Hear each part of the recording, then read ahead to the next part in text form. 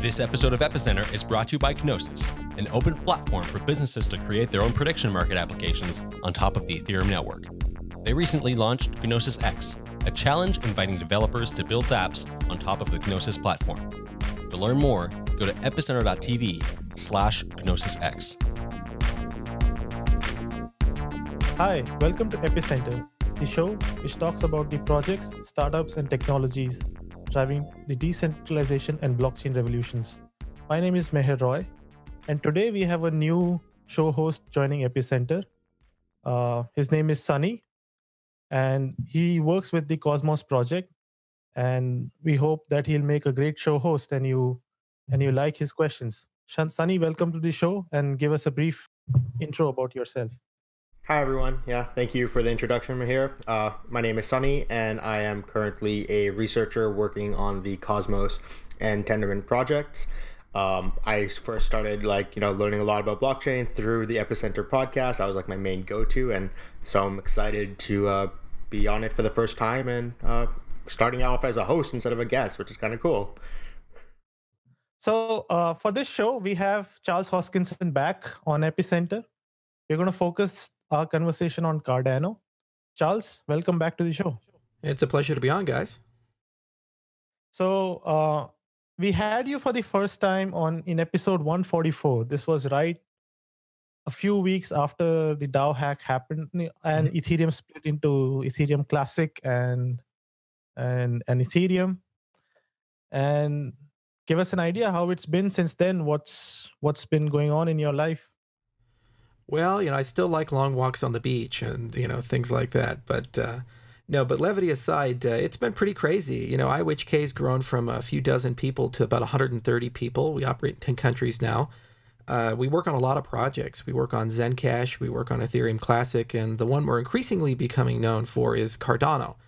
So the Cardano project is like a leviathan. It's got dozens of researchers and engineers, and we're doing a little bit of everything. I suppose I should give you guys, since my first time I was on here was with Ethereum Classic, a brief update there. When I came on Epicenter, we were just kind of talking in hypotheticals, like IOHK wants to build a wallet, and IOHK is going to hire some developers, and we're going to go do some cool stuff. Well, we did that. We actually hired 7 full-time Scala developers, and what we were able to do with those developers is build a full Scala client. So it's about 12,000 lines of code. It's a full node. In fact, not only have we released it, we're actually on the next version, 1.1, which has some performance improvements and bug fixes and things like that. It's gone through a full security audit from Kadelsky Security. And at the moment, I think it's the most concise and the only functional Ethereum client implemented, whether it be ETC or Ethereum. So that team's really had a heck of a lot of fun. We learned a huge amount in the process of building a client. And now we've kind of gotten to the point where we have to make a decision to either kind of retire the client or to scale up the team and start making some substantive changes to the Ethereum Classic ecosystem. So there's kind of a loose governance structure that's been forming that Barry Silbert brought together with a bit of funding. And we'll have some discussions there. And if we can get funding, we'll scale up Mantis and take it to the next level. If not, we'll continue maintaining it, leaving a few developers on it as an alternative that people can download. But mission accomplished. We said we were going to hire some people. We said we were going to build a node. We went and did that, and it took a whole year, and it was a huge learning experience for us. That's really awesome. Yeah, I mean, I've actually used the Mantis client before, and it's a pretty good user experience, honestly. So what do you guys think is before we jump more into Cardano, what do you think is, you guys are still relatively focused on Ethereum Classic as well. How do you see the relationship between Cardano and Ethereum Classic looking like going forward?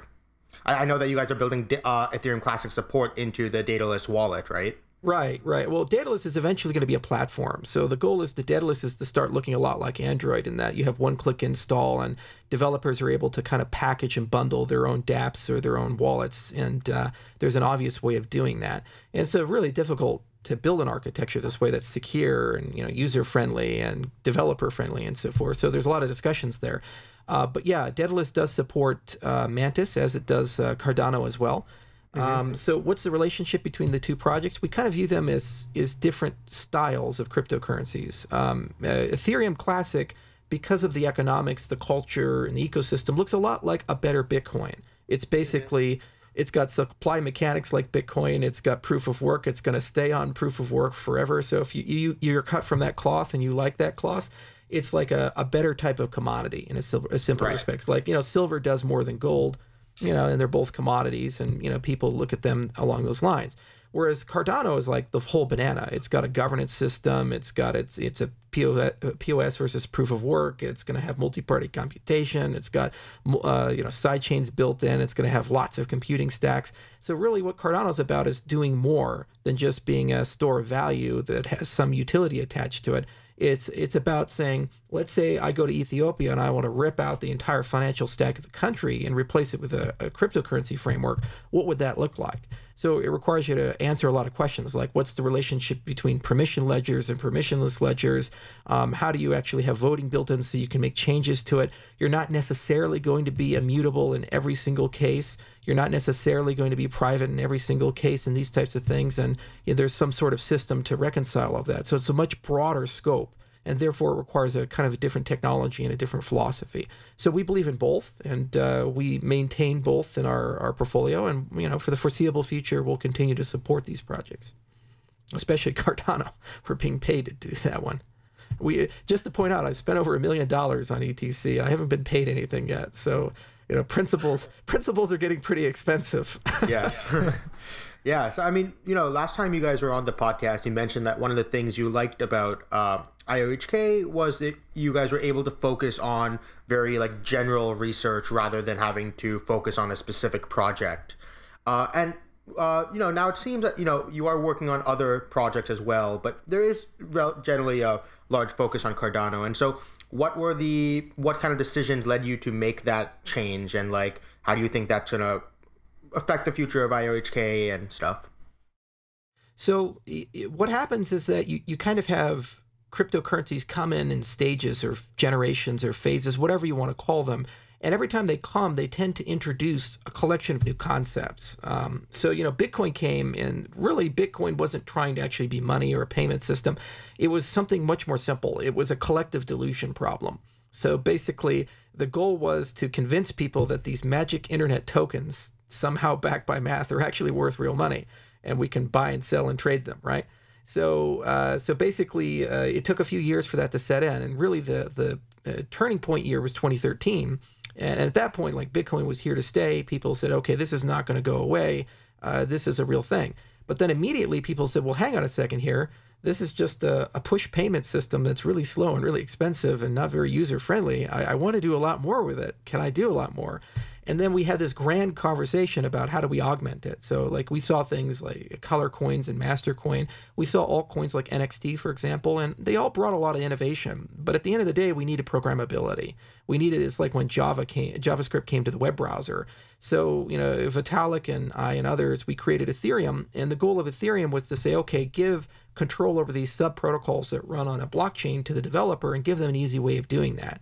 And that's another proof of concept. And so a lot of people thought we were crazy. In fact, a lot of people still think Ethereum is crazy, and that's fair. Although a lot of people still think that Bitcoin is crazy, so, that's fair too. And so basically Ethereum comes out as the next big generation, and they kind of introduced the notion of smart contract, this notion of more complex computation in the transaction, and then all these emergent structures that you can kind of build from it. All right, so now that generation's done. It's set. People seem to agree it's a good idea. There's a lot of competitors like Neo and EOS and others that are coming out or already are out in market. And we're now entering a third generation where we say, okay, the dilution's good. We like that. Computation's probably a pretty good idea.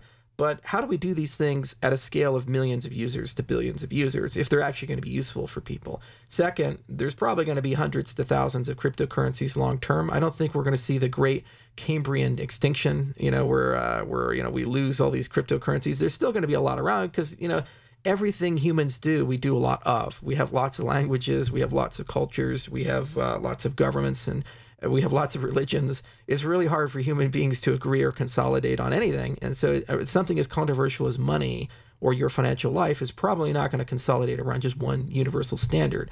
So as a consequence, you need interoperability. You need the ability to actually move value and data. and preserve certain things like security and privacy as you traverse the internet of value and you go between all these things. So there's a scalability component, there's an interoperability component, and it's things like Ethereum Classic or Bitcoin Cash have really brought to the forefront. There's a governance problem as well, where as we move beyond just a couple of nerds who like meet up and they enjoy talking to each other over Slack to an actual system which has millions to billions of users and has control over your financial life and all the facets of that, maybe including your identity and your property, you need some form of a democratic process to make decisions of where the system's going to go and how do you pay for things and so forth. Now, whether that's meta to the system, meaning that there's some sort of meta consensus, or it's embedded within an existing government, or it's built on blockchain, there's a lot of debates about that. And so you see projects, for example, like Dash and Tezos or Cardano, we view that on blockchain governance for at least some things is probably a good idea. Other projects like Bitcoin, for example, a lot of people have been arguing to keep that off-chain and to have some sort of open source consensus, materialize around it. And I think Vitalik has also been a bit skeptical of on-chain governance as well. So these are kind of the three design criteria that we view are required for the next generation of cryptocurrency. Keep what we know and love. So keep the collective delusion, keep it weird, keep the computation. That's pretty cool. But then also go ahead and move into a domain where you get faster as you get more users. You can talk to all the different cryptocurrencies, and you have some way of sorting out who pays and who decides. So that was really the 2015 idea for the Cardano project in a nutshell. These were the kind of the business requirements at a super high level. Then what had to be decided is, well, how the hell do we do that? So we spent the first 2 years kind of thinking really carefully about a lot of deep tech. We started a really deep research agenda, and we started tons of different threads like better consensus algorithms, threads on on voting, threads on things like better crypto primitives, like making us resistant to quantum computers, threads involving things like sidechains and so forth. And what we've been doing is gradually now closing out those threads, turning them to actual peer-reviewed white papers, and then converting those into specifications, and then gradually implementing those and putting them into a production system. So the first version of that system came out in September of 2017. Kind of runs like Ripple. It's a locked delegation version of Ouroboros. It's a lot simpler than the papers we've recently published. And over time, we're just going to more and more decentralize the system, and then eventually add on components like our sidechain components so we can link our smart contract layer and so forth. And that'll be coming in the next few months to years, depending on the features. So that's a good high-level summary of, I think, what we're doing. I see. So to break that apart, so yeah, it's a lot, right? Yeah. So you guys had a lot of ideas on what needs to be done to make a third generation blockchain, and then now Cardano is basically the amalgamation of okay, let's take all of these ideas and make a prototype and show that these things actually mesh together and work together, and we can make a production system using these. So to break it apart, it's important to point out that there are other projects that are chasing this, but usually what they do is they chase a particular dimension. Like EOS and IOTA, for example, are really chasing the scalability side. They say, we can do lots of TPS. And then interoperability, you have projects like Aeon and Ripple, for example, with Interledger, and they're really trying to talk about that Internet of Value. And then in terms of governance, you see projects like Dash and Tezos. So I think there's consensus in the space that at least one or more of these dimensions are really important. I think we're the only one that tends to view them so interconnected that you kind of have to do all three at the same time. Right. So scalability, governance, and interoperability, those seem to be the three key things. So I guess maybe we should dive into some of them. Let's start with governance, right? Can you give us a bit of a short summary about your governance mechanism for Cardano? Yeah, so that's still under design. So we have a team led by a professor in Lancaster University named Bing Cheng, and we've done a few videos. They're on our YouTube page. But basically the idea is that you have to combat a couple of demons at the same time. So one thing that you have to combat is the who gets to decide demon. And that's a really difficult question. So, we tend to be beings of desired fairness. So we tend to be egalitarian and say, everybody ought to be equal and so forth. But the reality is people aren't in terms of skills, time, expertise, these types of things. So it's really difficult to build a voting system because you can either overshoot and then you end up having mob rule, so you get very poor decisions that are made, or you can end up creating a very ivory tower, pristine group of voting people who end up making, your betters are making decisions on your behalf, and that's quite bad too. So you have to kind of find a sweet spot, and this is, not a new problem. It's something that political theorists have been talking about for hundreds of years, and they've come up with numerous different voting systems. Everything from what are called linear preference sorting systems, where for any decision you don't pick one, you pick a collection and you rank them. So Condorcet and Borda are examples of that. To things like liquid democracy and liquid feedback. So we said, liquid democracy seems really cool. So this is kind of delegating your vote. So, you say, all right, well, let's talk about two events to elucidate the example. So everybody in the beginning gets, let's say, the same vote. And the votes are situational. So, Bob has, is proposing a nuclear power plant design, and you're allowed to vote on it for whatever reason. Well, most people aren't nuclear engineers, so they're probably not going to have a very informed opinion, and they're going to talk more about the bike shed in front of the nuclear plant than the actual design of the nuclear plant. So what if you could delegate your vote to Bill, who's your neighbor, who happens to be an engineer you respect a lot, and you've done this for 25 years? Great. But then let's say there's another vote, and that vote's on, your roof. Or zoning laws or something like that. And you're in a big debate with Bill, and you don't want to give him your vote. So in ordinary representative democracy, what you tend to do is just give one third party, like a congressman or a senator, power for a period of time, and then they go and decide on your behalf for better or for worse. In a delegative democracy system, you can delegate real time. So you can say, okay, for this particular vote, I give it to Bill. For this particular vote, I give it to Bob, and so forth. And there's a lot of theory behind why that would make more sense.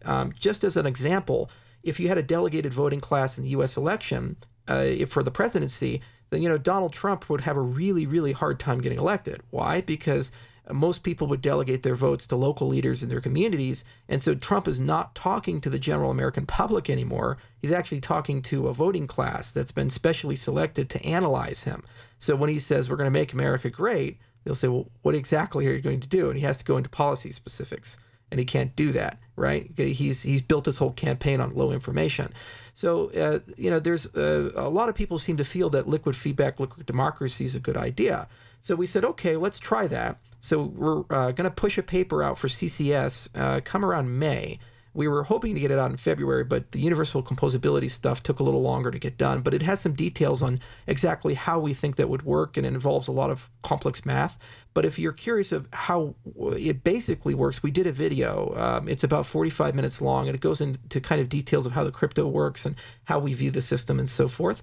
But so that's one daemon, the who gets to decide daemon. And you make voting proportional to your stake in the system. That's the obvious starting point, but you can change that metric or reweight it based on other facts and circumstances.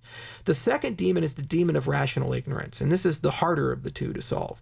So what is rational ignorance? Well, rational ignorance is basically where the value you get from knowing something is less than the time it takes to know that thing. So for example, let's talk about healthcare. The American healthcare system is horrendously complicated. It would take you literally years to decades to understand all the facets and ins and outs of it. So if somebody comes to you and says, hey, Sonny, I want you to make a decision on whether, universal health care is a good idea or Obamacare is a good idea or something like that. The only way you can actually really have an informed decision is to invest those years of effort. And what is the output of it? Your vote counts exactly the same as my vote, and exactly the same as the crazy hobo's vote in the streets of San Francisco. So then you get a little disenfranchised. You say, hang on a second here. I got exactly the same payoff for putting in a lot more work. So what's the rational behavior? To not stay informed. That's why we tend to focus on wedge issues in elections, because they're very easy to have an opinion on and understand, but in general they aren't they aren't very substantive. Like the things that really have a big impact over your life are things like foreign policy and healthcare policy and retirement policy and so forth, not gay rights or abortion rights. These are issues that affect small minorities. But those issues are much easier to understand than, the complex intricacies of the Syrian conflict, for example. So most voters tend to stay ignorant. Now, what is this relevant to the cryptocurrency space? Well, just look at basic debates we've been having, like the block size or the difference between proof of work or proof of stake, or should we bail something out or not. These are very complicated issues, and they have many different dimensions to them, and they take a huge amount of time to become informed about. So most people just either vote with their wallet, meaning whatever they think is going to give them the most money, or they just vote along cults of personality, where they just say, well, what did Vitalik think, or Charles think, or Dan think, or something like that, or Andreas think, and they just kind of go along that particular line. So the problem of rational ignorance is a heck of a lot harder to solve than the who gets to decide problem. And there's been some ideas like maybe you incentivize people to be a voting class, like Dash has masternodes, for example, or maybe you can create some sort of bounty system or something. So we don't have quite a solution yet for that side of it, and we don't really need a solution at the moment because the voting parts of Cardano won't be out until probably 2019. It's one of the last components we're going to pull into the system as we turn things on. But we will, touch that topic in the May paper that's being released, and then we're going to try to experiment with some things. The other thing is that we're not in this game alone. Everybody who runs a cryptocurrency kind of has to deal with this in some capacity. So what I'd love to do is start a dialogue with a lot of other project leaders and try to create some, common notions or at least some universal standards that we can follow about these things. But those are the two demons. Where I'd say, where in the research spectrum we're at. Ouroboros, or consensus algorithm, is very advanced. It's near done.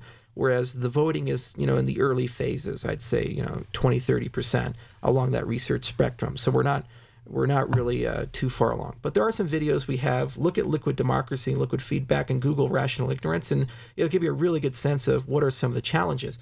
Another thing is there's actually a course on Coursera if you're really interested in democracy. I think it's from University of Michigan, and it's Securing Digital Democracy or something like that. And then there's another class on voting theory that they occasionally run. And these are really good classes, and they kind of give you a high-level view of how these things work, and also some of the things to think about that you probably have never thought about before. And it's a really fascinating topic.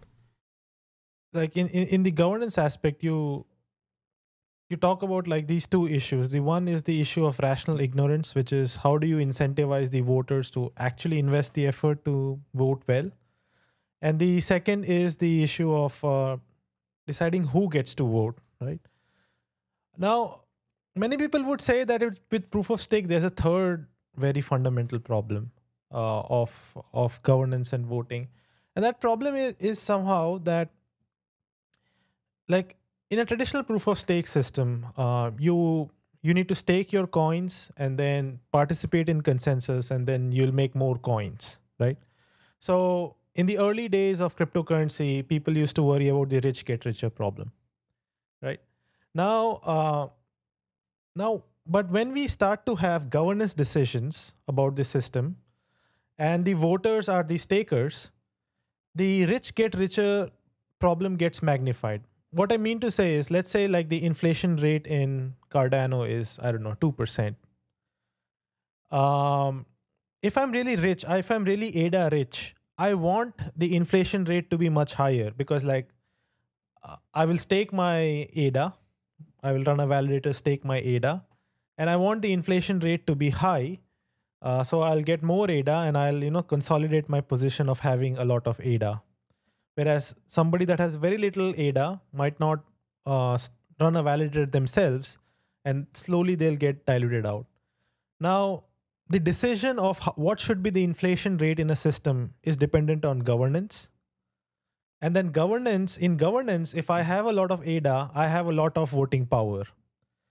So don't you see this as a problem, that when you have the people that have stake vote on governance decisions, you might somehow magnify the rich get richer problem? Yeah, so it seems like a problem on the surface, but actually if you break into the analysis, it's a bit more complicated.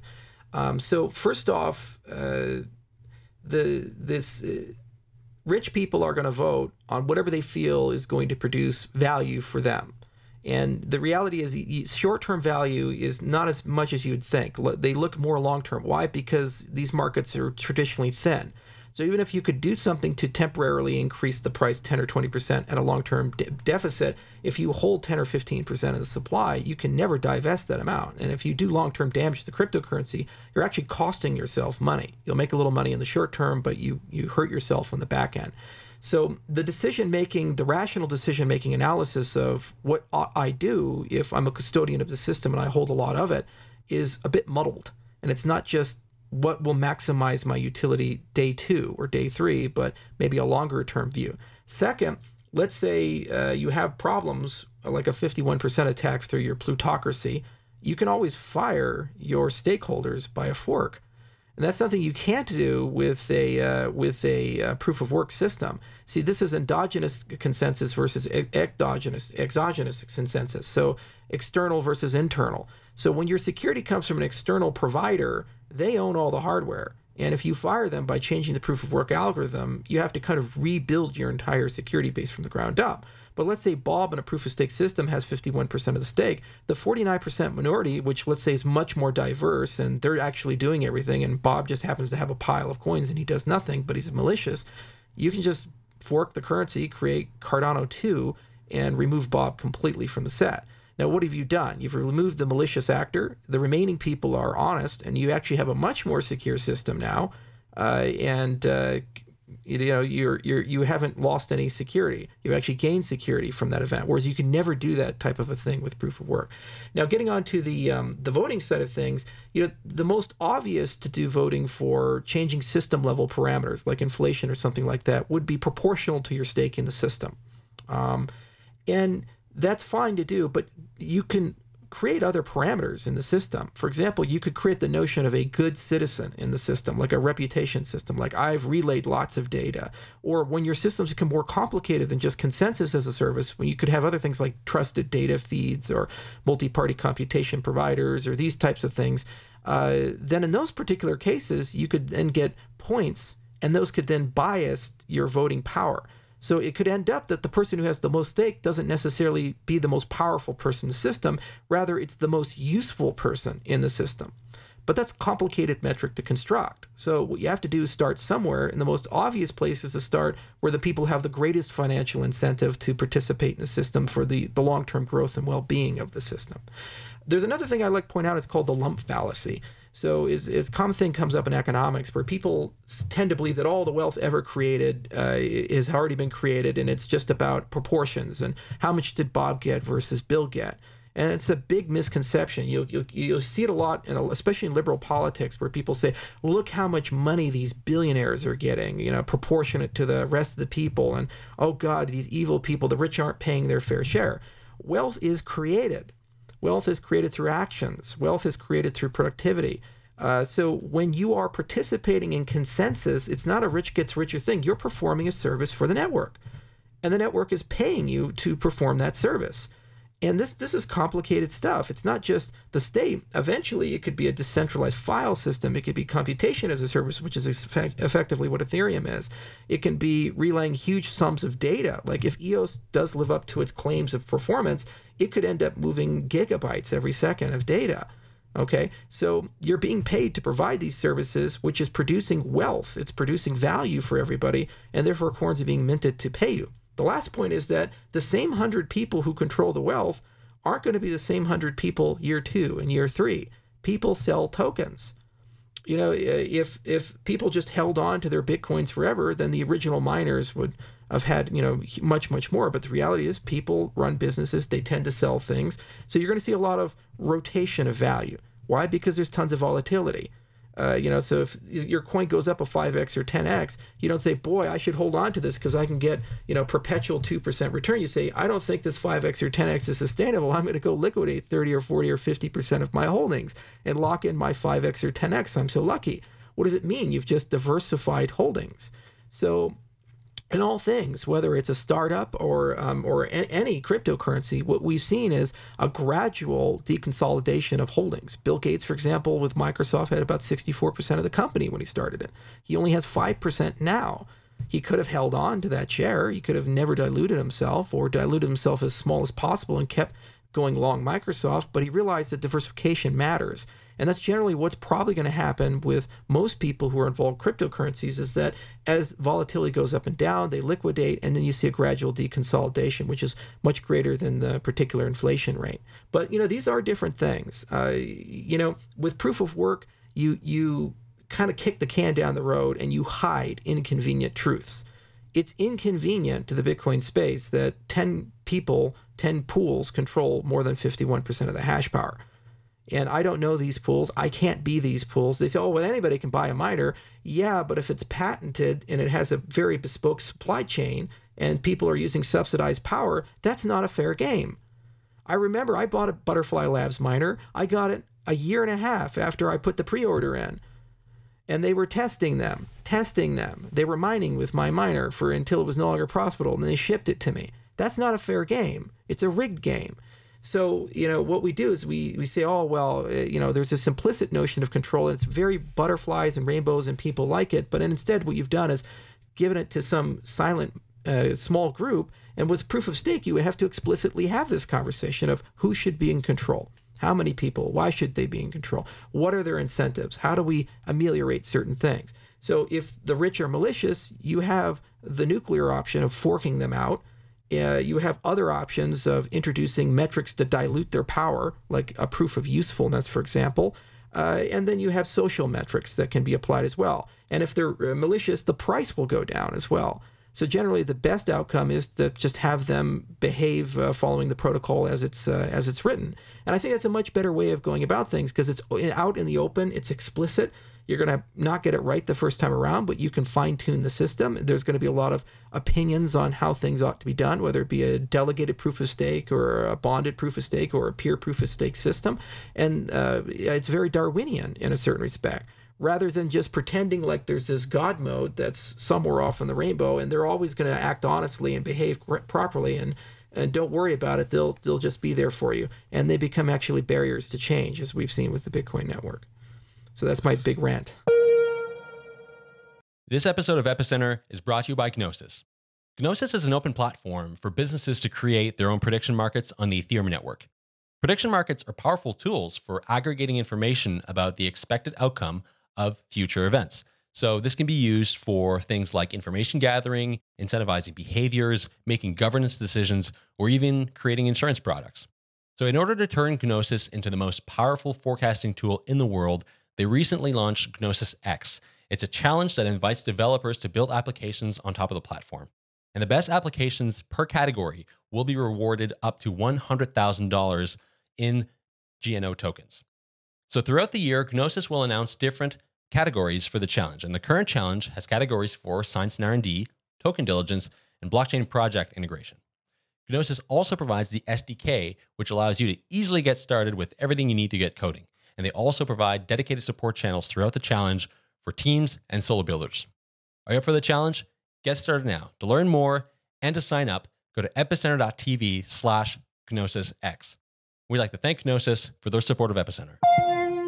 So one of the things that you mentioned that was actually very interesting is like the idea of if the this is one of my biggest benefits of proof of stake over proof of work as well, is that when people do something malicious, we can just easily hard fork them out, right? And Mahir's question is about what happens if they try to abuse the governance system. One thing so I've actually watched the whiteboard video. By the way, I love your guys' whiteboard videos. They're awesome. Which one? The one with Bincheng?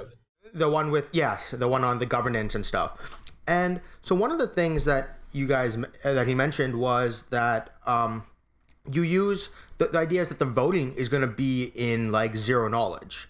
And so this actually is an interesting question because we've actually had this discussion at Cosmos as well, is should voting be private or transparent? And like, we're actually going down the route of like, so what do you think is the effect of having private voting where you actually lose that transparency and potentially that accountability? So let's say there's a vote and a lot of people decide to like increase a bunch of money for themselves in some, convoluted way. Not going to be that clear, but how do we make sure that we figure out who was the one who voted that so we can hold them accountable, maybe not either through like protocol by hard forking or at least socially accountable?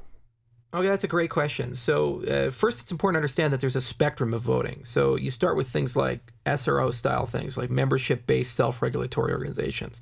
And those are very fluid and things can change in a single meeting. Then you have like municipalities, right? And these are like your local mayor and your county council, and you can go and complain to the county council. They take a vote, and maybe they meet every 2 weeks or 3 weeks, and they can change things fairly quickly. Then you have your state assemblies, and those move at their own pace, but they're still somewhat democratically accessible to people. Then you actually have your federal government side of things, and that's much more bureaucratic. It's much more difficult to get things done. And then you have even further the Constitution, where you say, okay, to change the Constitution, it's only been done in America about 24 times over our entire 200-year history. So that's a real challenging thing to change. So what you have to do is say certain parameters in my system live in different spots. So, things like user experience, taste, texture, feel, nice to have features like HD wallets, those types of things probably live towards the SRO style side. So they don't even necessarily require a vote. That's just you, the developer, making decisions of what's best for your users. And there's some ambiguity and wiggle room in the protocol to allow you to have that kind of flexibility. Other things like, for example, monetary policy or how you achieve consensus or the voting system mechanics themselves, those are much more towards the Constitution side. Okay, so that requires a lot more consent, a lot more time. It's a lot more drawn out process than it would to be able to change something like that. So you have to find that entire spectrum. So that's the first step. Second step is, should you have a blind ballot, which is anonymous voting, or should you have transparent voting? Now, I've seen arguments on both sides. For example, Switzerland, they have a cantonal system, so they're a true confederacy, and some of the cantons still do public votes. So you can actually go out and, there's a voting day and people shout out their vote and they go into groups. There's also other public voting systems like America. We have caucuses, for example.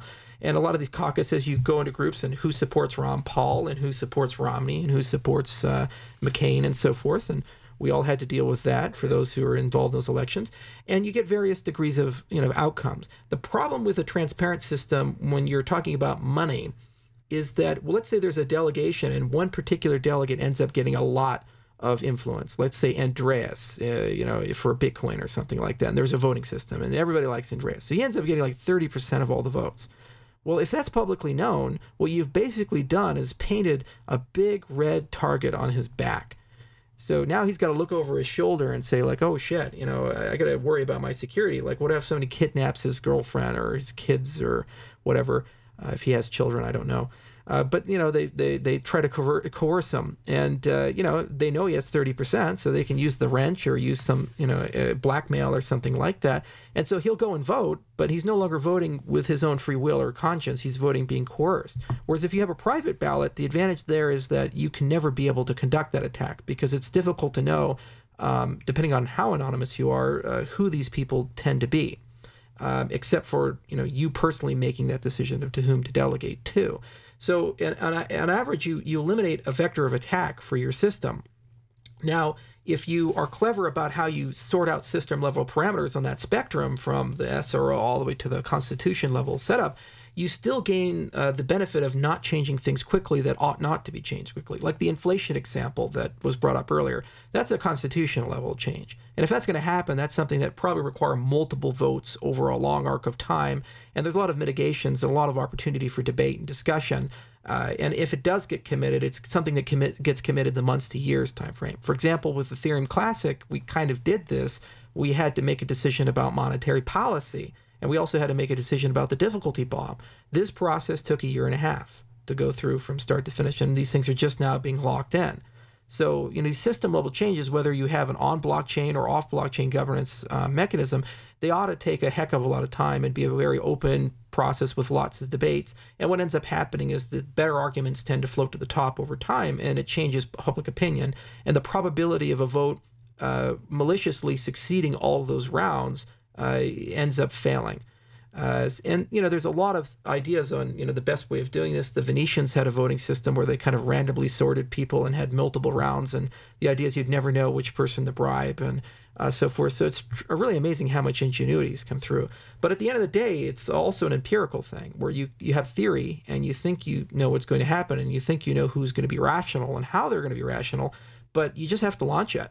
And you actually have to see how it works in practice and where it's gone wrong and so forth. There's also a participatory problem where these systems assume a rational majority and these systems assume reasonable participation. And the reality is that most democratic processes tend to fall apart when participation falls below a certain threshold. That's why things like delegation are so powerful, because you probably can't get everybody to participate, but it's a lot easier to get people to at least delegate their vote to somebody. The American election, going back to that, if you look at 2000 versus 2004 versus 2008 versus 2012, 2016, and you chart the total amount of people who were eligible to vote versus the percentage of who actually voted, it's declining cycle by cycle by cycle. But if people had a delegative ability, the conjecture would be that you would see a relatively high level of participation there, because the people who are going to vote anyway. But then that delta between the people eligible and not, most of them would still probably delegate to community leaders or people that they know and trust, and you'd get a much richer conversation probably out of that process. But that's a conjecture, and the only way to verify that conjecture is empirically. So you have to run a system and take a look at participation and quality of participation. So we do have some data. We studied the Dash Treasury system. And we took a look at the masternode counts and which ballots were being proposed, and we wrote a big paper on it. So if you go to IOHK Research and look at our library, you can see the Dash Treasury report we wrote. And there was some good, some bad, and some ugly there, in that we discovered that there was very little funding diversity from when we studied that, meaning that the same groups of people tended to be the ones submitting the ballots and getting the ballots. Now, that can either be because the ecosystem is still very young, and there's a founder effect where people tend to trust the internal group of people to get it done, and it hasn't diversified yet, or it could be an endemic failure of the voting system itself. And really, the only way to understand that is to kind of look at it month by month and see if you're getting a trend of an increasing diversity, or it's staying relatively stagnant. And if it's staying stagnant, it's probably a structural problem with the system. So we'll link to the Dash governance system analysis in the show notes, so our listeners can follow up on it.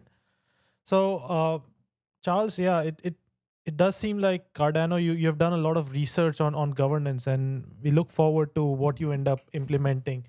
Did I understand correctly that governance is slated for sometime in 2019, not 2018? Yeah, the big focus of 2018 is smart contracts and decentralization. That you kind of have to do things in order. 2017 was, let's get a product in market. Yay. It's really hard to get scientists to do that. So, how long is a piece of string? So we got Byron out in 2017, and 2018 is move to specification-driven development, fully decentralize the system, and then turn on Goguen, which is our smart contract system, and get all that rolling out. And that's a huge coordination problem. Then 2019 is about performance and governance. And so basically, take the system, start charting the system, and then turn on the governance components gradually. There's also a user education component to it. So you need, if you're going to have an effective governance system, to have leaders materialize. So you need meetup groups to form. You need people to understand the philosophy of the system and why we're building it. You need people to understand the underlying technology and to develop an intelligent opinion. Or otherwise, what will end up happening is you'll have a beautiful voting system, but nobody actually ends up using it. What they do is just say, what did Charles say? Or what did Duncan say? Or what did Agalos say? And so I'll just vote for that. So you need about a year or two of community management and growth and development to create diversity. And once you have diversity, then you actually get a pretty vibrant ecosystem. So it would be counterproductive, in my view, to have a voting system at the moment. It would be just a voting system in name only. So 2019 is what we feel. And then if there's any delays, 2020 is when we'd do that. We have an additional year specifically for that. Okay.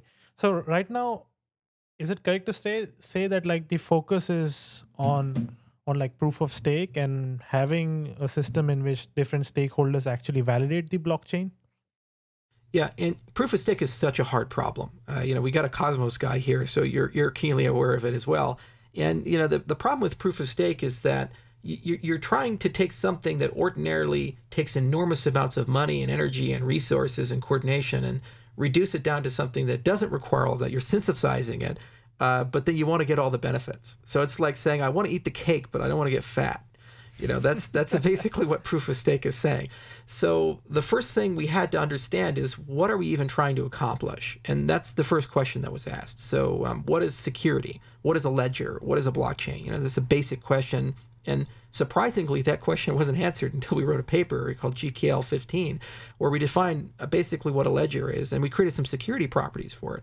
Then we had to create a baseline and say, well, does proof of work provide that? And the answer is yes. Proof of work provides a secure ledger as defined. So you kind of have a basis of saying, like, this is what we're trying to accomplish with a blockchain, And this is what proof of work can do. And yes, proof of work is secure. Great job, Satoshi. So then the natural question to ask is, under any assumption, realistic or not, can proof of stake achieve that same level of security? That's step one. And so Ouroboros was published in 2016, and it was a very impractical protocol when it first came out. It was tightly synchronized, and it had some undesirable characteristics about it. But it was basically a proof of concept for saying that the security models are identical, so they're both provably secure. Whatever you get from proof of work in terms of what it can construct, you get the same thing in terms of proof of stake for what it can construct. So that's a good starting point. So you have theory. And then the next step is, how do we go from theory to practicality? How do we actually take this thing and put it into a real-life system and something that works? So most of 2017 and about half of this year has been consumed with that practicality question. So you move from a synchronized model to a semi-synchronized model. You move to a model where an attacker can corrupt clients whenever they want. You move to a model where you can bootstrap from the Genesis block. You don't need a checkpoint. You move to a model where you have composable security proofs. You move to a model where you have a delegation system built in. So if a person doesn't want to show up, they can delegate their stake to a stake pool. You move to a model where your random number generation is not done with an MPC, but it can be done with random oracle. And so it's much faster, but it's still resistant against grinding attacks and things like that. And it requires you to add a lot more crypto in, like VRFs and perfect forward secrecy and these types of things. And it's not an easy task. So the follow-up of Ouroboros was another paper called Ouroboros PoS, where we did about half of the heavy lifting. And we've just released a paper today called Ouroboros Genesis. It's on the IOHK website. I also just tweeted it. And we'll be presenting both of those at Eurocrypt in Israel here in about a week. And this basically seals off most of the practicality concerns. At this point, there's still some little lingering things we have to clean up. But we feel this plus a delegation scheme is all that's necessary for actually having a production proof of stake protocol in a system. Now, the next step is performance. So where do you go from there? You've built this beautiful thing. You can drop it in. Bitcoin would run just fine with it. Any blockchain would run just fine with it and run forever. And as long as we've got our economic incentives aligned properly. You still can't scale as new users join in. It's still in a replicated system format. So you need to shard.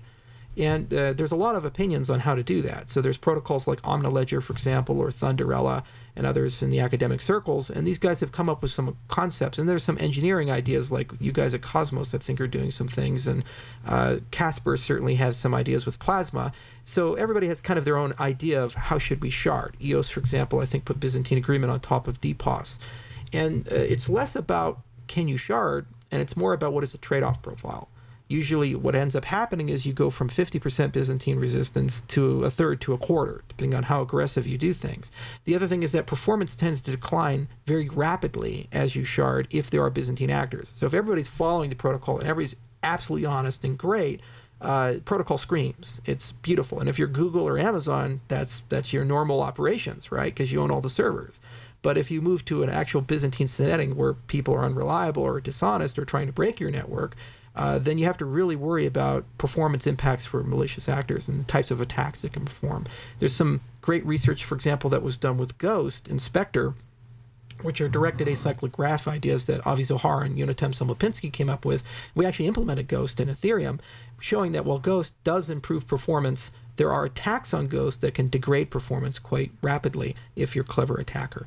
So you have to understand trade-off profile. So that's the next step in our research agenda after we close out the remaining Genesis and PoS related stuff, and that's called Ouroboros Hydra, because it has many heads, right? It's going to be sharded. And at that point, we think we'll balance everything properly. It'll have the right trade-off profile. It'll kind of have the right security design and so forth. But the nice part about the approach we've been following is that every step of the way, we've been doing it with peer review and with proper security modeling. So what happens usually when you're building these protocols is if you want to add another MacGuffin, another feature to your protocol, then what ends up happening is you have to regress and go back and say, oh, am I going to break something? But when you actually have a solid security foundation and good proofs and everything's composable, when you keep adding things, you don't usually have those regressions. So you tend to see a lot of research acceleration at the tail. So you pay a much higher upfront research cost to get everything started and get that pump primed. But then once you're rolling, it all makes sense. It's all composable. It's all modular. It's really easy to parameterize it. The other thing is that it can work in different settings. Like if you want to go to a permission setting, It's really obvious how to do that for like a hyperledger style scenario. But if you want to go to a permissionless setting, there's also an obvious way to convert the protocol to that. And you don't have to build two completely new protocols for that setup. So that's where we're kind of at with Ouroboros. Big team. There's about 10 scientists who work on it, and they do different dimensions off and on. And we've written, I think, 6 or 7 papers. I can't remember how many now. They just keep coming out. I think, if we ever go out of business, at least we can get into the white paper business and have like 10 or 20 of these things every year or something like that. But I'm pretty proud of the direction of the research. The other thing is that this is going to be the age of the academic proof of stakes. There's some very tough competition coming with Thunder Token and Thunderella. There's very tough competition coming with Algorand and so forth. And these are not protocols written by everyday people. I mean, like Silvio Macaulay has the Turing Prize. That's the Nobel Prize of Computer Science. And he's sitting at MIT surrounded by some of the brightest people and a legion of graduate students that would just die to be able to work at his venture and build something with him. So the rigor and the standards and the community expectation for what makes a good proof of stake protocol and what your protocol must be able to do is going to dramatically increase, I think, over the next year or two, thanks to tough competition. And we're excited to be in that running. That's really cool. So yeah, I mean, I know like when I first read the Ouroboros original paper, I was like kind of like, this isn't that interesting. And then Prowse came out, and I'm like, okay, this is actually this is usable now. Right. And so I mean, I'm excited to hear read this Genesis paper. Can you tell us a little bit about it? Like I heard you mention that you have a way of like bootstrapping from Genesis without checkpoints. That seems like that's like the Holy Grail, right? Yeah, because for my assumptions, like once you're past the unbonding period, unless you have some sort of verifiable delay function, like it's really hard to prevent long range attacks. So could you tell us a bit about how you're doing this? I'm going to punt on that one a little bit because we released a video today. So there's a 45-minute presentation on how Ouroboros Genesis works, and we just released the paper, and we're going to be doing an actual presentation on this in Eurocrypt in a week. So if I talk about it now, I'm going to front-run the Eurocrypt presentation. But basically, you just have to make some assumptions about the nature of the signature scheme and how random numbers are generated. And then within that, you're able to very creatively construct a model where you can when you look at two alternative versions of history, you can calculate which version of history is correct. Proof of work is real simple. You just do a weight calculation. You say, this one has more work than the other, so that's my longest chain. So this kind of gives you a clever way of doing it using the magic of crypto. But that particular crypto is a little involved, and it's in the paper. So if you're really curious about it, watch the presentation, read the paper. If not, wait for the Eurocrypt presentation, and then we'll talk about it a little bit more openly. But we had to do a lot for this paper. Like we had actually 2 papers we were running at the same time. We wanted to reprove the Ouroboros paper using something called universal composability. And then we had another team that was working on this bootstrap from Genesis idea. Actually, it was related to our sidechains research. And so we were and then what ended up happening is we discovered that one needed the other. And so both teams merged, and we went ahead and created this paper. And it was just like a mad dash. It took 3 months of hardcore work and lots of revisions, but we got it out. And I think we actually submitted it to Crypto 18. So we'll show it off at Eurocrypt, and if it gets into Crypto 18, we'll be in Santa Barbara and actually have a dedicated session of it. But look, read the video, I'll read the paper, look at the video, and then next week I'll talk more about it. Sure. Another question I have about Ouroboros, right, is how do you guys decide to go between, like, in proof of stake, there's usually like the chain-based model and the BFT-based model. Right. And so at Cosmos, we're working on like Tendermint, which is a very BFT-focused way of doing it, while Ouroboros and its descendants are more on like the chain-based side. And I remember like, I've actually had this argument with you on Twitter before about like, your claim was like asynchronous networks are impractical, that like, weak synchrony is good enough for all real world situations. So could you explain a little bit why of that like thought process there? And yeah. Okay, so if you're electing an epoch and you have a bunch of slot leaders, and there's a degree of professionalization amongst those slot leaders, meaning that if reality, you're always going to have some degree of federation. So whether it's a mining pool or a stake pool, there's going to be, some actors who set up dedicated servers they run 24/7. And in the entire history of the Bitcoin network, it's been fairly reliable. Blocks are generally produced roughly every 10 minutes. There's a little bit of variation there, but it's been basically as expected. And people have been pretty synchronized throughout that entire setup. So it's more of a practicality argument where, asynchrony is nice to have. But first off, you have theoretical things like Fisher-Lynch-Patterson you have to worry about when you're talking about asynchrony. And second, it's like, are you ever going to really be in a network operating mode for a system like this where that's going to come up? So in practicality, semi-synchrony is sufficient, where people may not necessarily show up on time, but eventually they'll show up within a bound.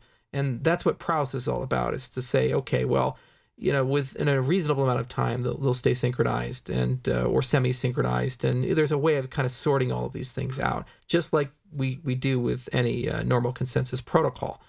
If you're super worried about it, we could probably reprove everything in an asynchronous model, but the downside is we'd probably regress a little bit in Byzantine resistance, and we'd probably regress a little bit in terms of performance for the system. But I mean, for all intents and purposes, if our goal is to have consolidation around a collection of stake pools for the large chip network, we anticipate that things will be probably running in a synchronized mode or a semi-synchronous mode. I mean, just to give you an example of Bitcoin, there's the Corello relay network and the Falcon relay network where the mining pools actually get to see the blocks before everybody else because they actually want to tighter couple themselves. The other thing is our network model is different. Like we're moving from a traditional network model to something called RINA, recursive internetwork architecture. So from the outside, it kind of looks like UDP going into this black box of madness.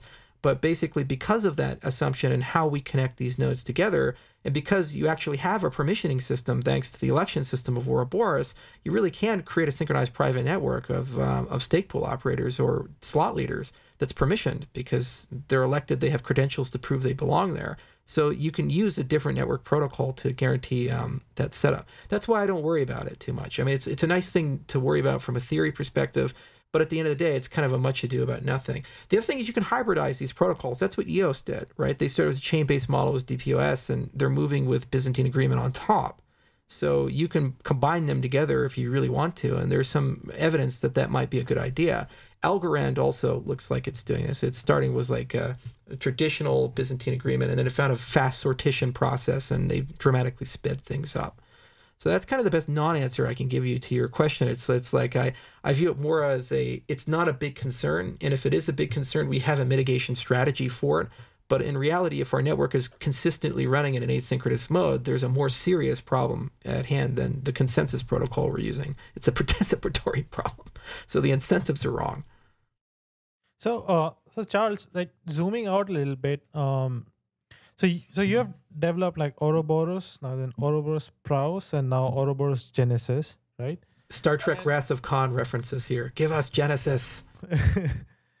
So actually, like there's like a lot of teams in this space working on proof of stake in parallel. So there's Cosmos, which is using practical Byzantine fault tolerance and other Byzantine fault tolerance algorithms invented earlier, and it's like fitting them with coins and the needs of like it's combining practical Byzantine fault tolerance with the fact that the people that want to come to consensus need to be the coin holders that are staking coins. Right. Then there's Algorand, which is on which we did an episode, which is also using a different kind of Byzantine fault tolerance. I think it's called Fast and Furious Byzantine fault tolerance.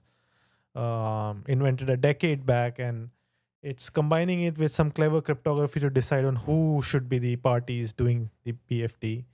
Then there's Ethereum, which is a different flavor of proof of stake, which is, as I said, availability favoring proof of stake rather than consistency favoring proof of stake.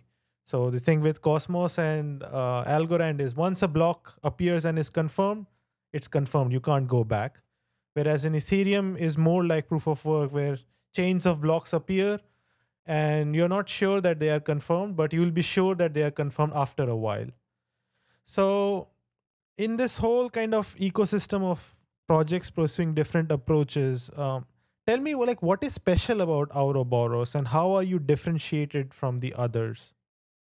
Well, Ouroboros, everybody always wants to say, my thing is better than everybody else's thing. And I could care less about everybody else's thing. I couldn't care less about it. The thing is that it's more about saying, look, we have to get the theory right. We have to get the security foundations right. And we have to make these concepts and ideas accessible to the university environment. You see, what we did is we walked into an environment where if you went to a cryptography conference like Crypto or Eurocrypt, you say, hey, I work in the cryptocurrency space. I actually did this. I went up to Diffie at Crypto and I said, Diffie, I work in the cryptocurrency space. He grabbed his glass of wine and walked away from me. He it didn't even say anything. He just walked away. And I was like, but what just happened?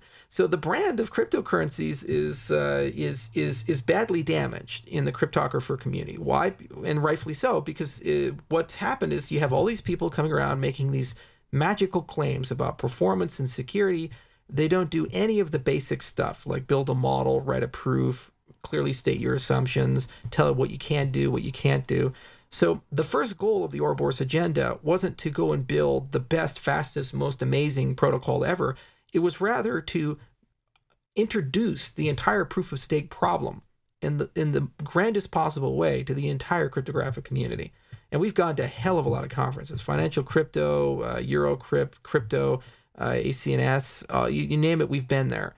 And we've had hundreds of conversations. Since, for example, we published the Ouroboros paper, I think it's been cited more than 50 times. 7 papers have been derived from it or done things with it or built on top of it.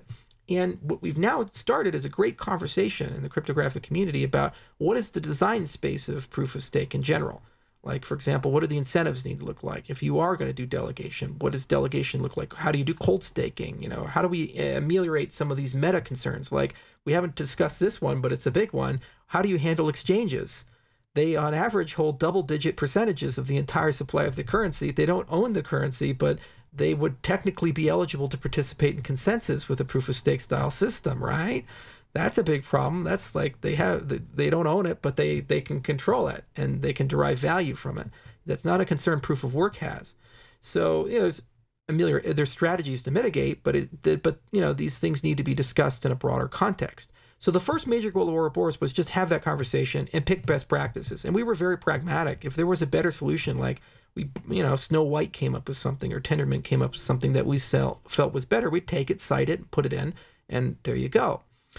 So that's step one. So anybody using our stuff knows that really smart people have checked it and that it's gone through a very rigorous process and it's kind of created a standard. Step two was, in the process of having that conversation, try to get a sense of the impossibilities or the real difficult to do things. Because I'm getting so tired of people posting a paper from Andrew from Blockstream about this is why proof of stake can't happen, as if it's canon or something like that. I'm just so tired of that. Yeah. It's just like, guys, I would much rather in the academic community have all of our sins be, and there are numerous sins, right? And we've even discovered some, like we have a paper on something called stake bleeding that we discovered along this research process. So create a way of going about explaining what are the trade-offs and what are we giving up when we move to the system. And let's not have that connected to financial incentives or to cult of personality. Let's try to have that connected to an objective truth. So these are two meta advantages of the Ouroboros protocols: that third-party verification and that kind of Festivus-style airing of grievances of your protocol. Then in specifics, the nice thing about Ouroboros is, by its design, it's very modular.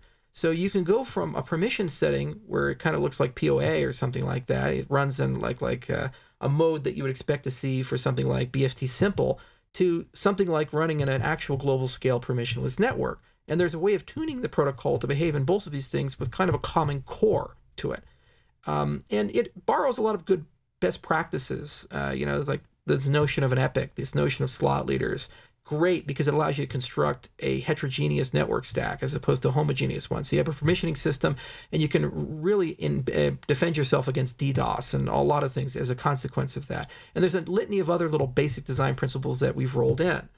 The other thing is that we're very agile in the way we've been going about Ouroboros. The team has gone through, I think, 6 or 7 major revisions of the protocol since inception in 2016, and we're probably going to go through another 6 or 7 revisions over the next year or two as we learn more. And every time we do it, we gain some new dimension. Like this bootstrap from Genesis is a major advancement, and I think a lot of POS vendors are going to be inspired from our work and modify their protocols accordingly to try to capture what we've done.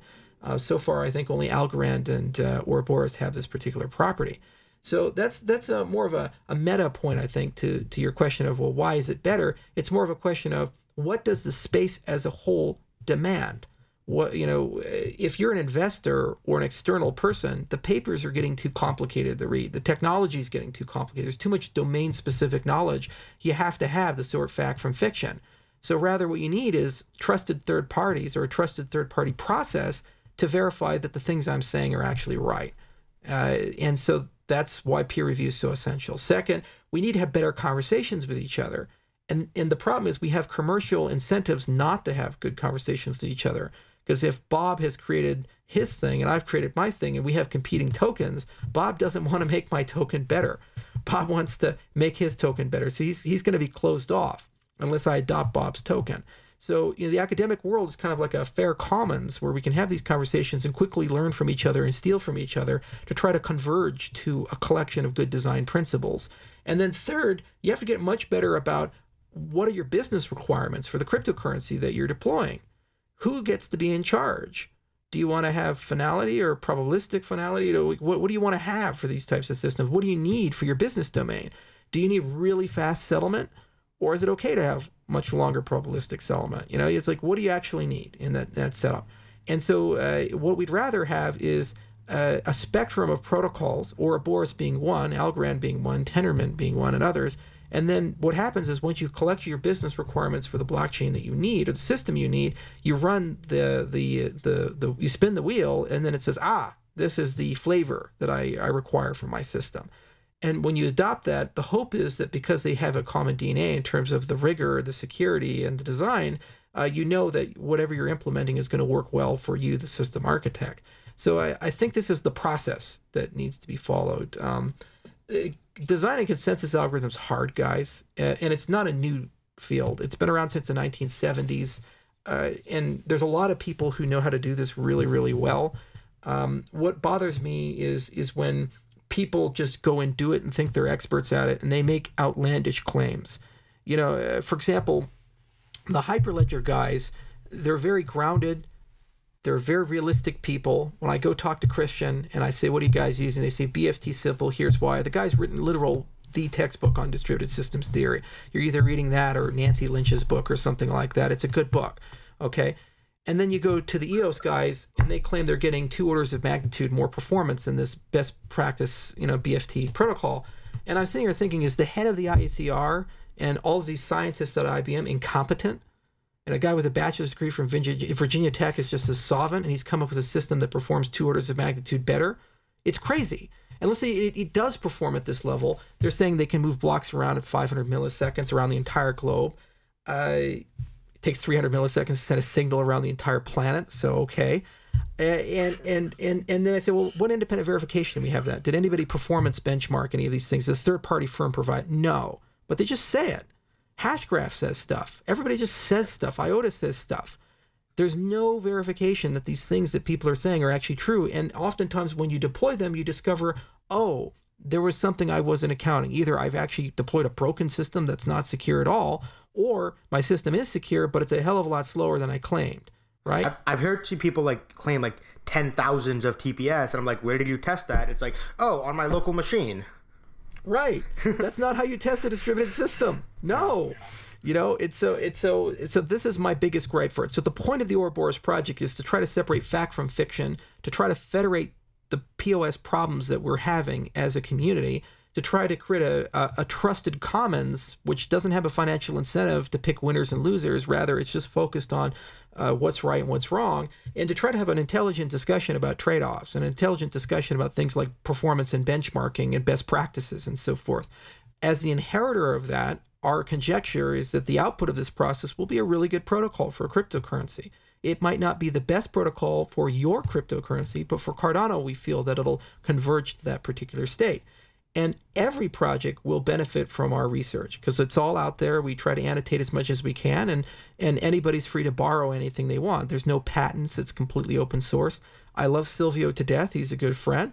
Every time I see him, I complain about the patents on Algorand. I think that's counterproductive for the space. So we've chosen to follow a open source philosophy. And that's what we're trying to accomplish with Cardano as a whole. It's that every building block in the system, whether it be an interoperability building block with sidechains or a performance building block with RENA and Ouroboros, or a governance building block with the treasury system and the voting system, that's all out in the open domain. It's all through peer review. And if we got something wrong, you have a different opinion, that's fine, change it.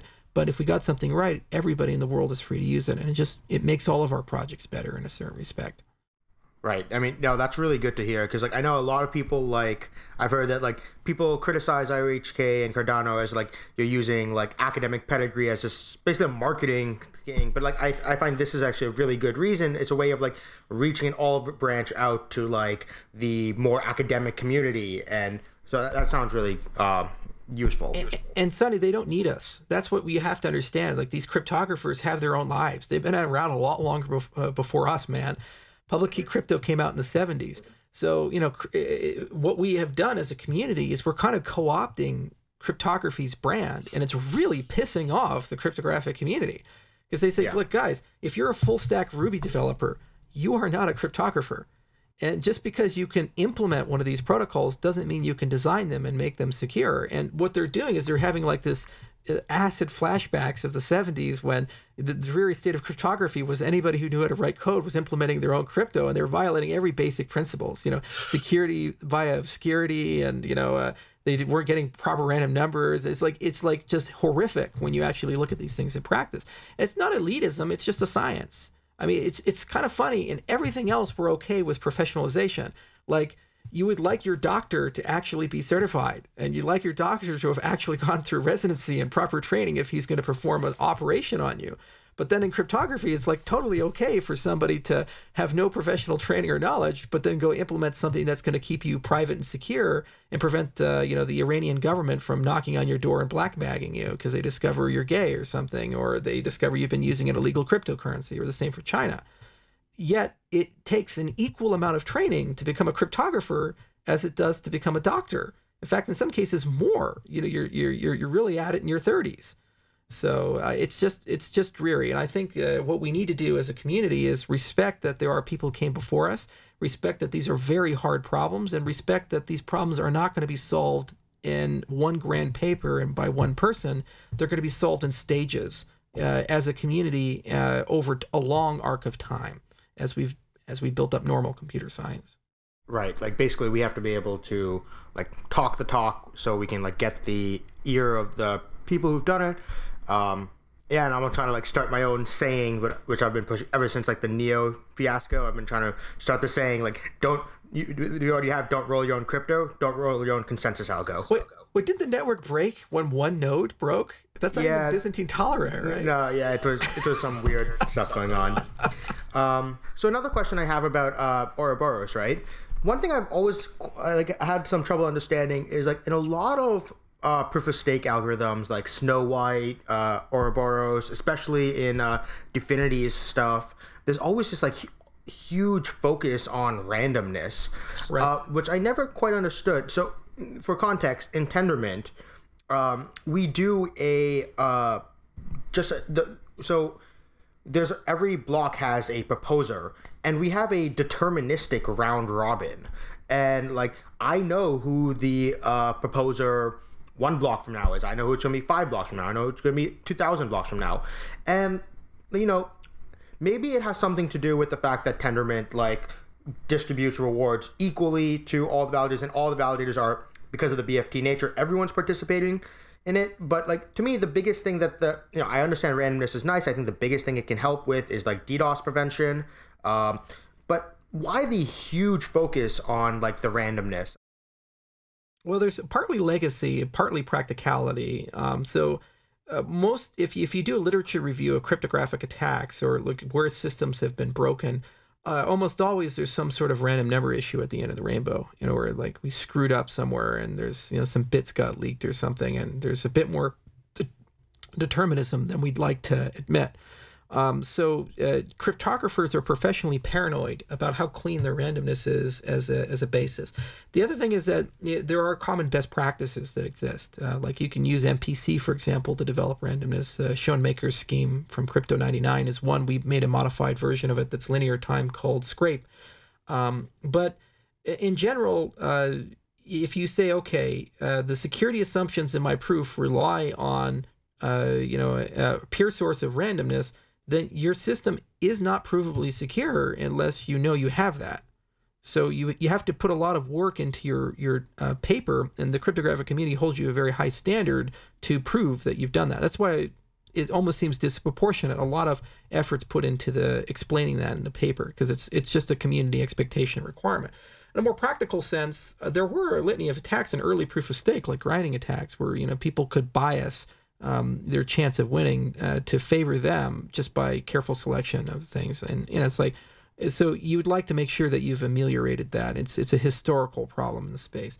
But, again, it depends on your network topology. If you're DPoS, for example, and everything is 21 nodes or 101 or whatever the quorum set is, and you kind of know the order that they're doing this, whether it be round robin or not, does it really matter as much about randomness? Well, there's some question there, but not really. Whereas if you're actually going to elect a true committee of people proportionate to their stake, you kind of have a different need for that.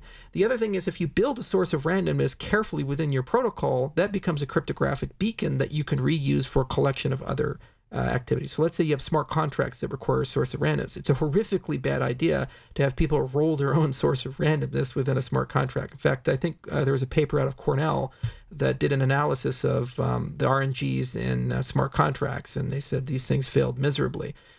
Or it might have been at a UIUC. I can't remember which group did it. So it'd be nice as an API to say, hey, we have a beacon built into the protocol, and because we've done a really good job of making that as pure as possible, that becomes a public utility that the blockchain provides, in addition to consensus that can be reused for other building blocks, whether that be lotteries or player matching protocols or these types of things. And that's a fair source of randomness, which is very valuable for all cryptographic. So it's kind of a mixed bag. Part of it is legacy, because when it wasn't a focus, things went horrifically wrong. Part of it is a community expectation, where literally your paper could sometimes not survive peer review if you don't spend enough time talking about it and doing things with it. Part of it is a public good, and part of it is a structural property, depending upon how your quorum is setting up and how you're voting on people. And systems like Ouroboros or Algorand, for example, do require a pure source of randomness, or really good source of randomness, to operate with proper security.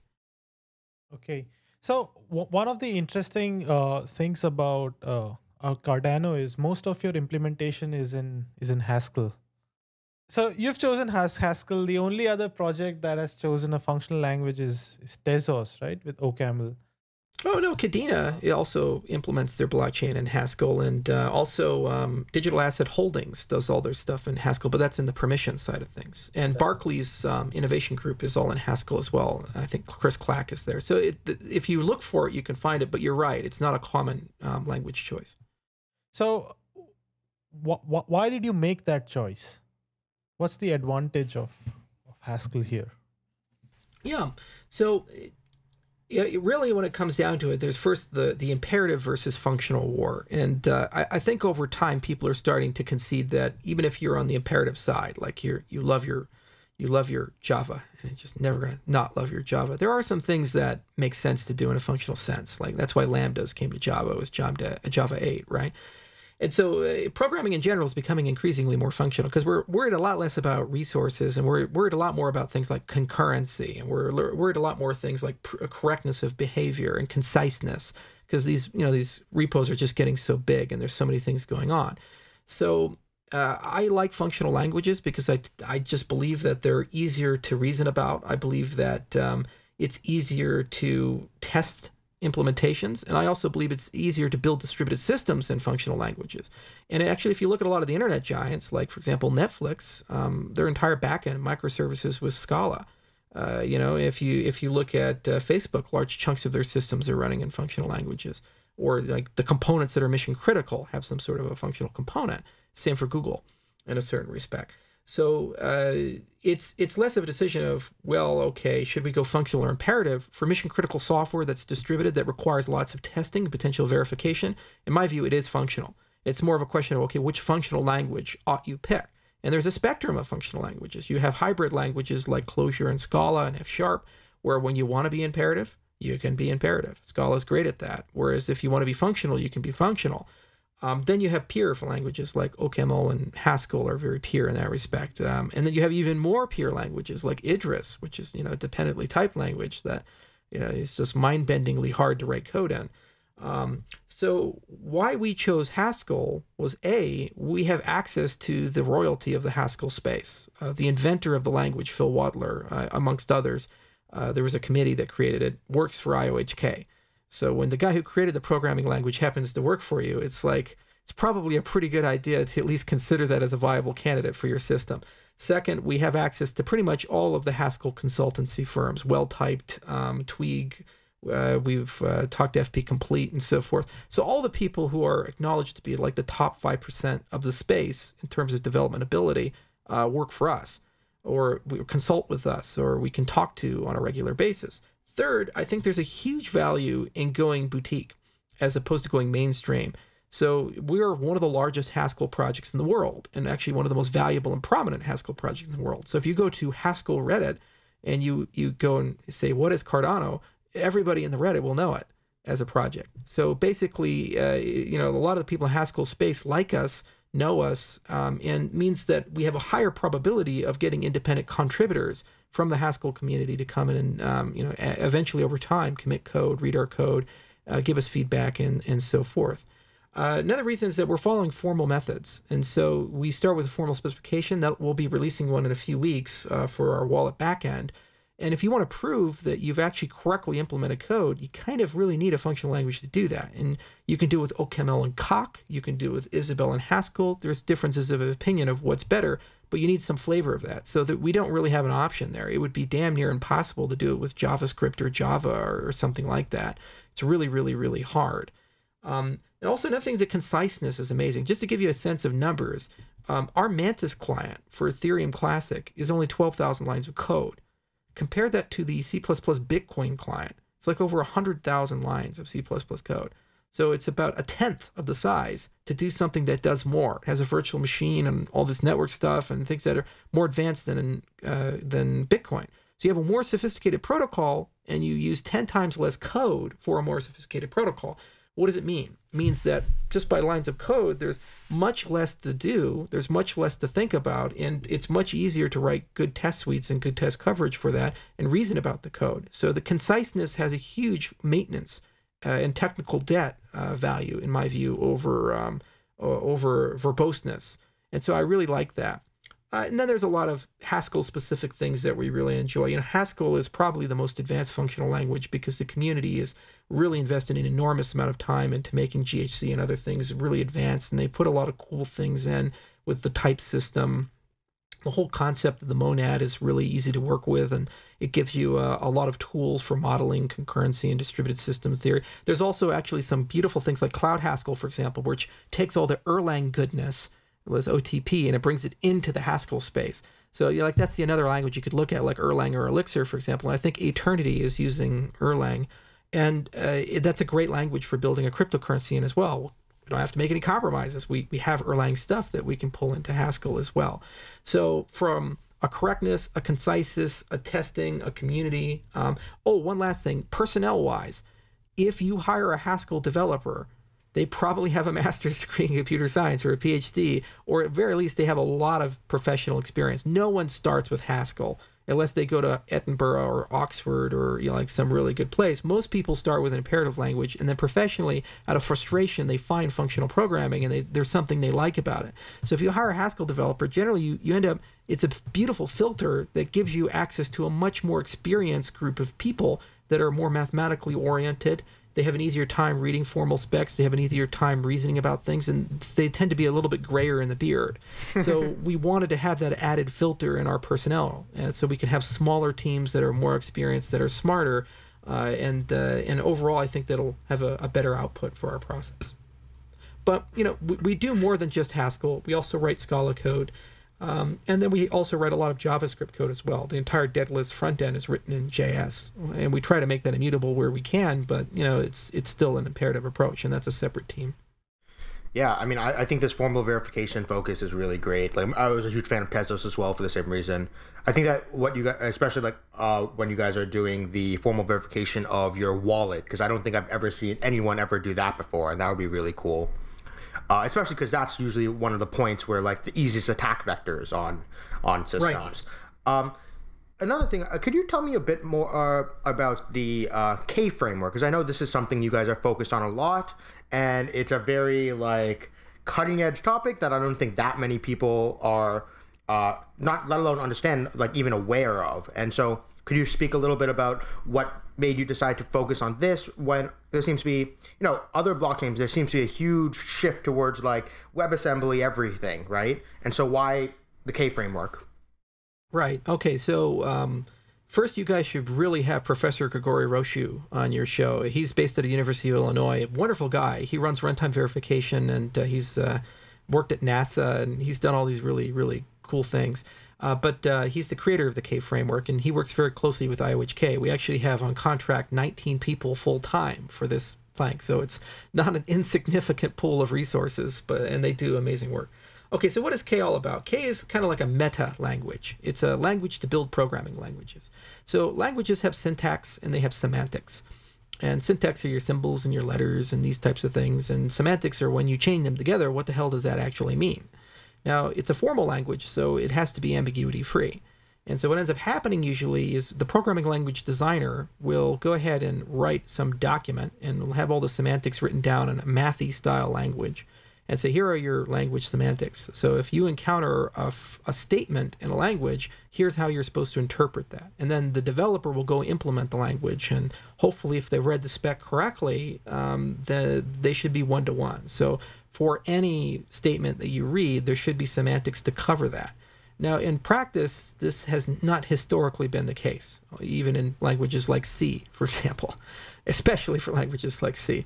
So what K is all about is saying instead of writing your operational semantics of your language in a math symbols that you put on paper, write it in code in the K framework in a special type of markup. And then what will happen is K can actually build your language for you. So you have a correct by construction implementation of the language, all your tooling. Now, where it gets really interesting is less about the construction of the language. That's really fascinating from a PL perspective and a correctness perspective, and it's great for research. What gets fascinating is translation. So what K can do with something called semantics-based compilation, it's something we're working on with RV very closely, and it's a lot of work, is that you can take a K-defined program and translate it into another K-defined program. So let's say you write the K-semantics of Java, which has been done, and you write the K-semantics of C, which has also been done. Hypothetically, using semantics-based compilation, you can take a C program and translate it into a Java program, and it runs just like the C program ran. Okay, now where this is interesting is then that means you can build the ideal, perfect virtual machine for your cryptocurrency. So in this case, it's Yella. It's the virtual machine that RV designed for Cardano. And then for interoperability, all you have to do is just go and write the K semantics for lots of programming languages. And the SBC stuff will just translate those languages right to your perfect VM. So this kind of helps you a bit because, like the whole argument for WebAssembly is it's not that it's the optimal thing for cryptocurrencies. It's that a lot of people are working really hard to make this as interoperable as possible with as many programming languages. And they have to do a lot of work there. But the thing is, it's not fine-tuned at all for cryptocurrencies. So what you can do is build something that's fine-tuned for your application, and then your interoperability strategy is just go and spend a few weeks writing semantics down, and then you're done forever. You just append those to the blockchain in there. And if you're curious to see what they look like, just Google runtime verification GitHub, and you should, or excuse me, K framework GitHub, and then you can actually see the semantics for Java and the semantics for JavaScript and things like that. Now here's the other cool thing. Let's say you version your virtual machine. You go from version 1 to version 2. Ordinarily, when you go to version 2, you have to update all the compilers. So you kind of have like a maximum threshold of comfortable languages you can support. Because when you update your VM, you have to say, well, if I have 1,000 languages, I have to update 1,000 pieces of code to get all these things to work with my new version. With the K framework, you don't do anything. You just update the semantics of your VM, And then the SBC stuff sorts it all out for you. So you can support unlimited languages, and you don't do any additional work whenever you version your system and upgrade your system and so forth. But guess what? Here's the best part. Let's say, for the sake of the argument, that WebAssembly wins out. We could write the semantics of WebAssembly in K and support that as well. And so translate to WebAssembly or from Yella if we wanted to. I think I've actually already seen that. Like, I think there exists one. They are actually working on WebAssembly semantics, and we're actually also building a K to LLVM backend so that we can get basically handwritten code performance from the machine-generated code. So it's a lot of theory. There's a lot of things involved here. It's a deeply involved project. That's why there's so many people working on it. I think all of them have PhDs or damn near close to it. And there's about 10 years of computer science research that's gone into this particular framework. And it's actually already been used in practice. It's a practical product. Runtime verification, for example, works with NASA and Boeing, and they do verification work with these organizations, not small companies and not low assurance settings. So we're really excited to try to bring this into the cryptocurrency space. Already it's given us the ability to be very pragmatic. We wrote the operational semantics for the K EVM. So we actually have Ethereum semantics. And when we launch our testnet, we're going to actually launch a Ethereum testnet alongside the Yella testnet. So if you're a Solidity developer, you have Web3 and Viper and all this other stuff, guess what? It's going to be one-to-one compatible, just as if it was an Ethereum node. But we didn't actually have to implement that virtual machine. It's actually being implemented by the K framework. So when we launch our testnet, it will actually have a correct by construction VM that's built right from the semantics. Pretty cool stuff. No ambiguity. It passes all the Ethereum test vectors, and it'll be the same for Yella. Later on, we'll start looking at things like proof-carrying code and things like hooks in the VM that allow formal verification to be much better. Like, for example, RV wrote formal semantics for the ERC20 token standard. And this is a kind of a vogue topic right now because some of these ERC20 tokens aren't necessarily implemented completely correctly, and it creates problems. So wouldn't it be so cool to actually have an artifact that you can have with your ERC20 deployment that verifies that you follow the specification? So you get a proof of correctness with that. So you know that your ERC20 is right. If you have billions of dollars of value behind something a la EOS, probably a really good idea to verify that that token is correctly implemented. And these are kinds of things that are going to be really easy to do in our view when Yella comes out, because we've custom built the VM to accommodate that, but we don't have to sacrifice interoperability. Now, here's the other really cool thing. Let's say that you want our virtual machine to support your language. Eventually, what you'll be able to do is write the semantics of your language in K and then issue a special transaction to embed it into the blockchain itself. Then, as a developer, here's how your development experience looks. You write your contract in that language, and you go and put a header in the thing to go look up on the blockchain for that particular language. And if the semantics are there, it can pull it and then use the SBC mechanics to just translate it to run on the Yella. Don't have to talk to me. Don't have to say, Charles, can I get support? Or go and build a complicated compiler or anything like that. You just have to write the semantics of your language, which you already have to do if you're creating a new language, for example. But now there's a more rigorous formal way of doing that where, these things are there. And there's a lot of other things like debuggers and, all this other framework that will be interoperable between each other. So K is a great project. K framework is just a phenomenal piece of work, and it's being incubated at a major computer science institution. University of Illinois Urbana-Champaign is, I think, in the top 5 of all CS schools in the world, or at least in the United States. It's right up there with MIT and Carnegie Mellon. And it's known for formal methods in PL. This is a big hub for it. So it's got kind of the right balance of practicality, of theory. There's definitely the right team working on it. And if you guys want to know more about it, Grigori is a wonderful guy to bring on, and I think he'd be able to give a far more justice to K than I could. Man, that seems like an ferociously powerful invention and thing to adopt for smart contracts. Right. Because at the end of the day, developers are going to want to write contracts in the languages they want. It's kind of funny when Joe or any of these other guys from Ethereum say, like, Ethereum is one, it's inevitable. We have all the developers. It's like, you have all the Solidity developers, the language you created yourself. But how many Java developers do you guys have? Or how many C++ developers do you guys have? Like, the vast majority of people who write code do not know how to write code or are not writing code for your platform. So you need to be pragmatic and create a way to bring those people into your ecosystem. And that should not be use a different programming language and throw away all the things you've come to know and love in your entire career. It is said, bring as much of what you have into our system, and it should just work. Now, it doesn't mean it's going to be secure. It doesn't mean it's going to be practical. It doesn't mean it's going to be performance. It doesn't mean it's going to optimize gas costs. All of that is like facts and circumstances, but it says that you can use the stuff you're already familiar with, and then you can have a conversation about those other questions over time as those communities emerge. Cool. So now we have a guest idea, Gregor Rochou. So we'll have him on Epicenter and discuss the Cray framework. So Charles, thanks a lot for the great conversation over the past hour. It's like whenever we invite you, we learn a lot of things that we never knew about. I remember the last time you came on the show. Prior to the show, you showed us your collection of books, and that was mind-blowing in itself. That should be an episode, like Charles' collections of books. Well, I don't know if I showed this one off. Did I? This is actually one of my favorite math books. It's something I read as an undergrad. It's Naive Set Theory from Paul Halmos. Did I show that one off last time? No, that's new to me.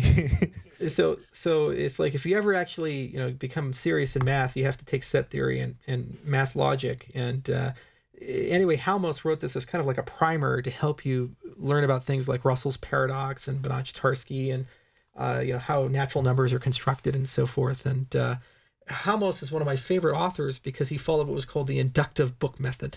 So basically what he would do is he'd write the first chapter, and then he'd go and write the second chapter, and then go back and rewrite the first chapter. Then he'd go and write the third chapter and go back and rewrite the first and the second chapter. So if you ever read a book by Halmos, the first chapter is amazing. It's like the best thing you've ever read, and you're like, wow, this guy is such a great author. But then something happens that the quality tends to decline as you go from chapter to chapter. The last chapter is just terrible. You're like, what the hell is this guy talking about, or something like that. But wonderful book, highly recommend it. And if you ever want to know about set theory and Peano's axioms and things like that.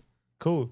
So we look forward to having you again, perhaps when you have the next release of Cardano. I think that's the Shelley release. We'll probably invite you back and talk more about your smart contracting system and other elements of Cardano that we couldn't touch on today. So if you're a listener, thank you for joining us today. We release new episodes of Epicenter every Monday or Tuesday. And subscribe to our show on iTunes, SoundCloud, or your favorite podcast app for iOS and Android. You can also watch a video version of this show on YouTube at youtube.com/epicenterbitcoin. We also recently started a Gitter community to hear more from our listeners and what they'd like to see. You can find that at epicenter.tv/Gitter. And we always welcome iTunes reviews. That helps us improve and iterate on our delivery. So do write some reviews for us on iTunes. And we look forward to being back next week. Thank you.